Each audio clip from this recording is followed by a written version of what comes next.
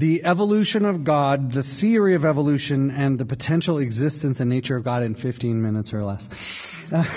James Carroll has a PhD in computer science and a minor in ancient Near Eastern history. As a graduate student, he taught Pearl of Great Price, Isaiah, and the Book of Mormon in the BYU Ancient Scripture Department.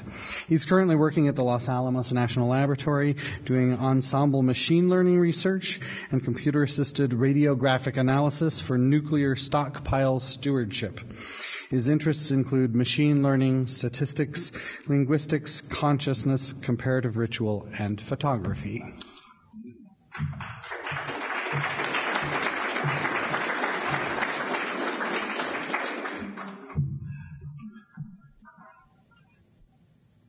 Make sure I know how this works. All right. The theory of evolution is perhaps the most important scientific theory of all time. It explains more of the universe around us in a more simple and beautiful manner than does perhaps any other theory in human history. Perhaps the most powerful aspect of the theory of evolution is its ability to explain the glorious complexity we see around us. Through a natural process, according to evolution, complexity arises naturally and gradually from simpler predecessors. We see here the first life form at the base, and then as time goes on, things differentiate. Some become more complex, some stay simple. But the complexity is explained through that path back to the simpler predecessor. And I have no idea how to say this man's name. He famously said that nothing in biology makes sense, except in the light of evolution.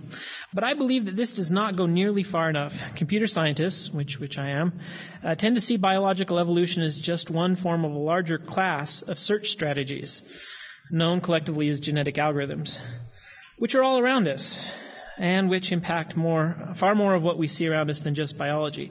Therefore, I believe something a little bit more radical. I believe that nothing in biology, technology, linguistics, history, culture, politics, theology makes sense except in the light of evolution. So let me try to explain what I mean by all that. Obviously, things evolve in biology, right? But technology does too. In fact, technology doesn't so much be invented as it does evolve into the local possible.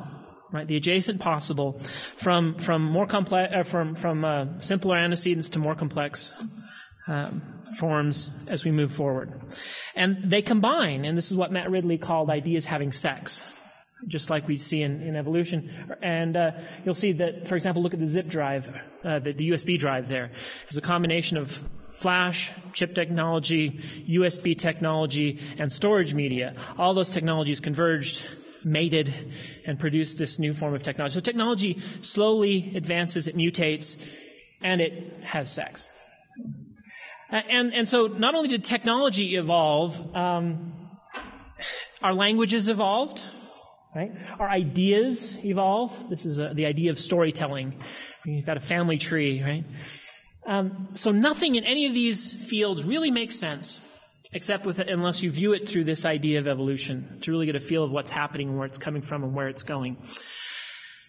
And I want to explore how that connects to theology. Now, much has been said about the potential existence and nature of God in the philosophy and theological literature. But to date, not much has been written about the potential implications of the theory of evolution to the potential existence of God and to his nature. I believe that the idea is worth having in as much as it is true or not true. And so whether the God idea should survive depends on whether there's anything to it. And we should base it objectively on that question and on that question alone.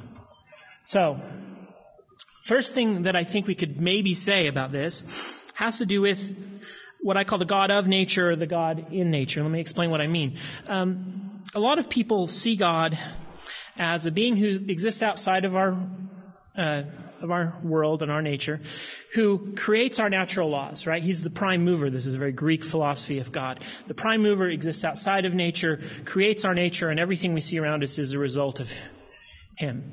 The other view of God, though, is Arthur C. Clarke's view, right? That anything that's sufficiently technologically advanced looks like magic. This is a being who exists within nature, within the laws of nature, and who uses the laws of nature to do things that we would consider magic. It's a God in nature. So the question is, which is right?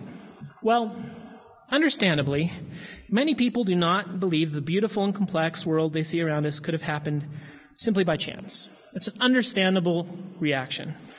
So to solve this problem, they propose the existence of a more beautiful and a more complex being that they choose to call God, who they say created our beautiful and complex world. Unfortunately, if you think about that for just a minute, you realize that does not solve the problem in any way. It creates a far bigger problem. If the world we see around us could not have happened by chance because it is too beautiful and too complex, then certainly this more powerful, beautiful, and complex being could not have happened by chance either. In fact, such a being would either be more unbelievable than the universe he was imagined to explain. Remember, what we learned from evolution is that it taught us that complex and beautiful and amazing things happened because of gradual modification from simpler predecessors and antecedents. So Richard Dawkins explained it this way. He said, aliens would be to us like gods. Of course, he refuses to then call them gods. But luckily for us, Richard Dawkins doesn't get to dictate what we believe and worship. Anyway, aliens would be like gods, but they would not really be gods because they'd have to come from somewhere. The laws of probability forget all notions of their spontaneously appearing without simpler antecedents.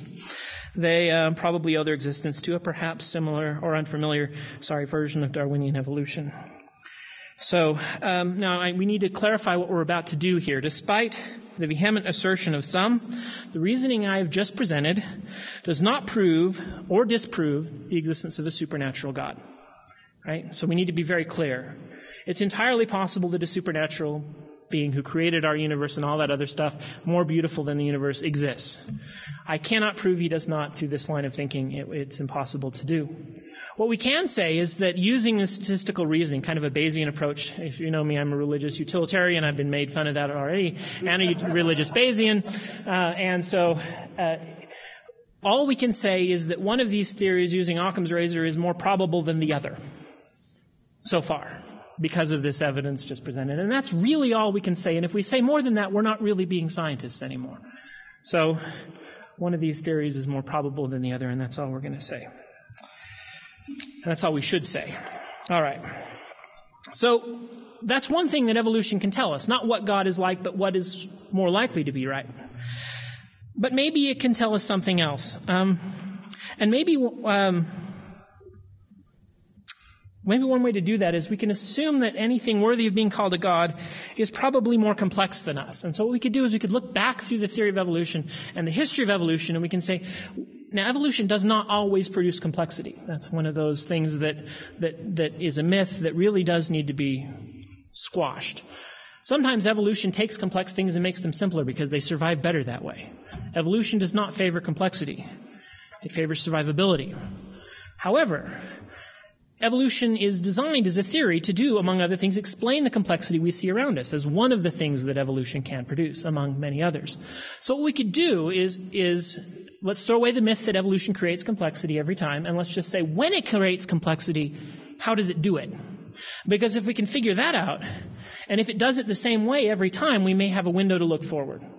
So I'm going to go through the history of evolution and try to look at what happens when evolution creates complexity.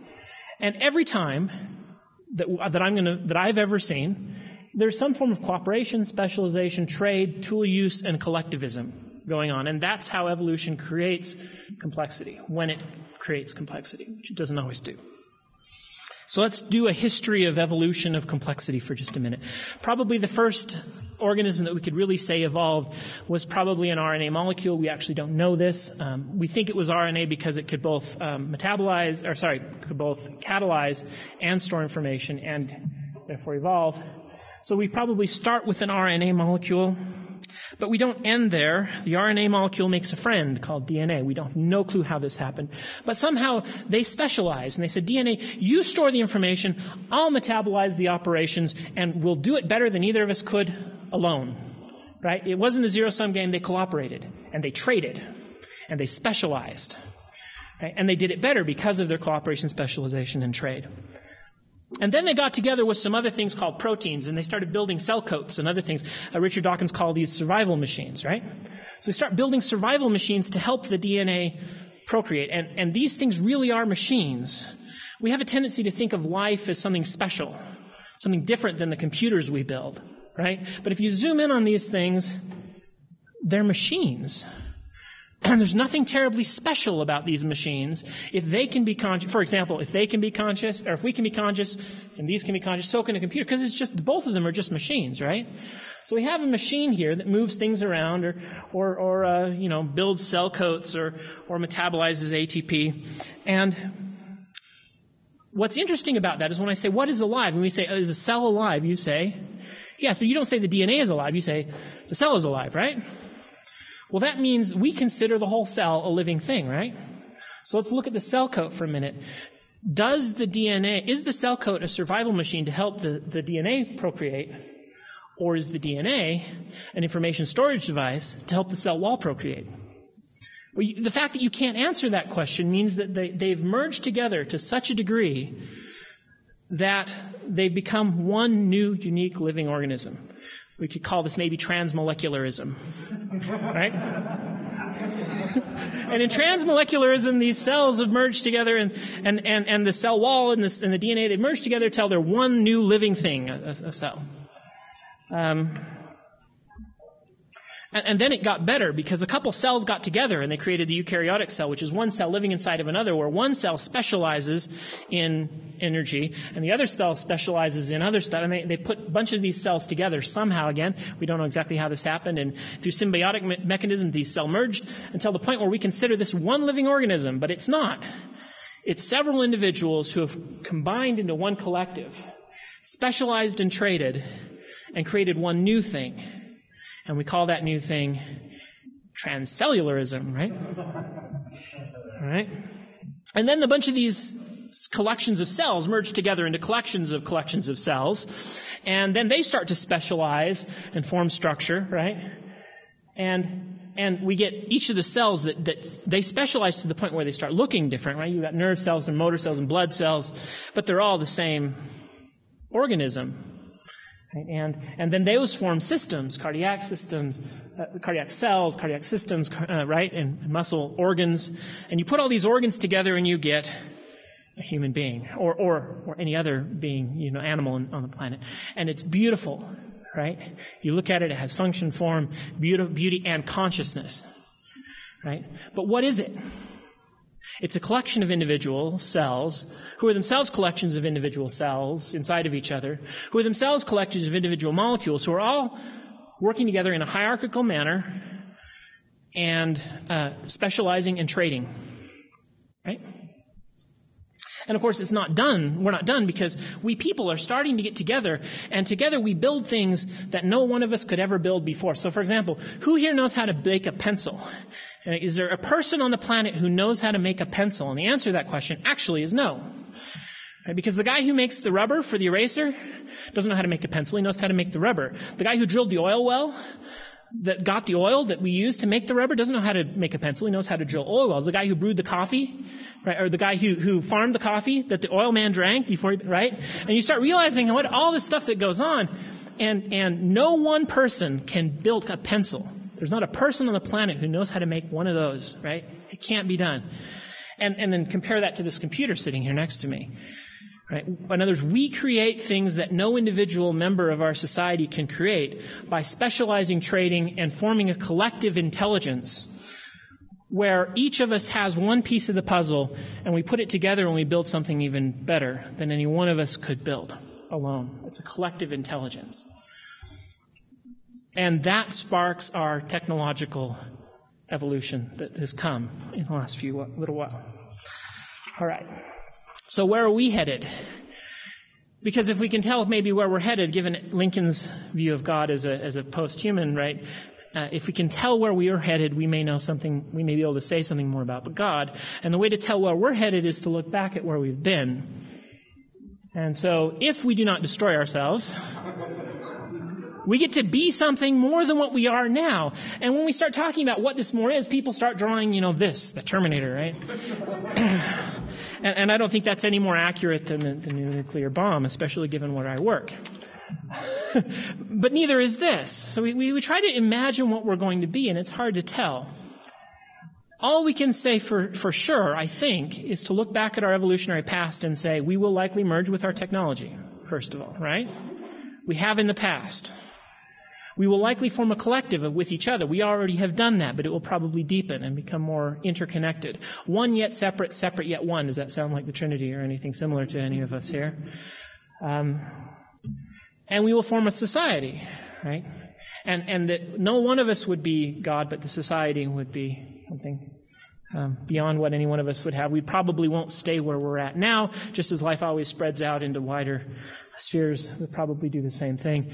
And what kind of a being would this be? Well, this is a famous line from the original Battlestar Galactica, but borrowed from Lorenzo Snow. As God is now, as we are now, God once was, and as God is now, we may become. This is the sort of God that the theory of evolution predicts, a God in nature, not necessarily a God of nature. So obviously one of the questions you could ask is, how likely is this being to exist? And that's kind of where we're gonna have to end it because I'm out of time. But how likely is it that such a being that I just described exists? Is there a God? Again, we cannot answer that question. To do so would be unscientific. But there's nothing unscientific about asking how likely is something given what we already know. In other words, what are the consequences of our existing theories and beliefs? And our visible universe, our galaxy has trillions of stars. Our visible universe has billions of stars, sorry. Our galaxy has billions of stars. Our visible universe has trillions of galaxies. And the universe itself may well be infinite in size. Not only that, the universe may be one of many universes and we don't know that either, right? There's certain cosmological questions that have yet to be answered. But imagine with me a being that is a collective of collectives of collectives, hierarchically extending a vast distance, possibly with an infinite history, going back an infinite amount of time in infinite dimensions, in infinite universes, all interconnected and webbed together, with an infinite past wisdom and possibly a near infinite computational potential. Is it surprising then that any of us call such a being God or would be willing to worship such a being? The answer to whether that being exists depends on the answers to certain cosmological questions which we do not yet know the answer to. For example, is it possible to communicate between worlds in the multiverse? We don't know the answer to that question. If it is it bandwidth limited? Those questions depend on answers to quantum gravity and some other things that we do not yet know. But what we can say is that if such a being exists, we can probably predict some of his attributes. That's what we've tried to do today by looking into our own past. Thank you.